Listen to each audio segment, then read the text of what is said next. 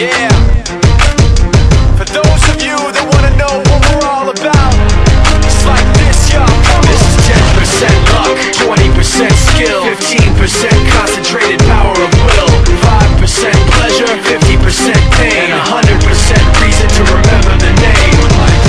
He doesn't need his name up in lights, he just wants to be heard, whether it's the beat or the mic. He feels so unlike everybody else, alone, in spite of the fact that some people still think that they know him. But fuck him, he knows the code. It's not about the salary, it's all about reality and making some noise, making a story, making sure his click stays up. That means when he puts it down, Tox picking it up. Let's go. Who the hell is he anyway? He never really talks much, never concerned with status, but still even him starstruck. Humble through opportunities given despite the fact that many misjudge him cause he makes a living from writing raps. Put it together himself, got a picture connects, never asking for someone's help or to get some respect. He's only focused on what he wrote, his will is beyond reach, and now it all unfolds, the skill of an artist. This is 20% skill, 80% fear, be 100% clear, cause Ryu was ill. Who would've thought he'd be the one that set the West in flames? And I heard him wreck it with the crystal method, name of the game. Came back, dropped Megadeth, took him to church. I like Bleach, man, Ryu had the stupidest verses, dude is the truth. Now everybody giving them guest spots and stocks through the roof. I heard he fucking with that stock. This is 10% luck,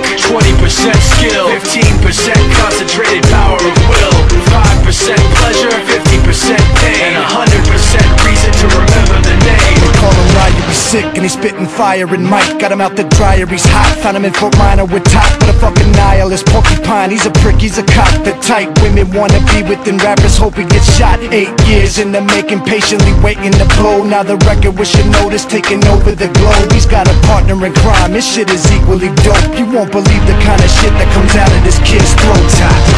He's not your everyday on the block. He knows how to work with what he's got, making his way to the top. He often gets a comment on his name. People keep asking him, was it given that birth or does it stand for an acronym? No, he's living proof.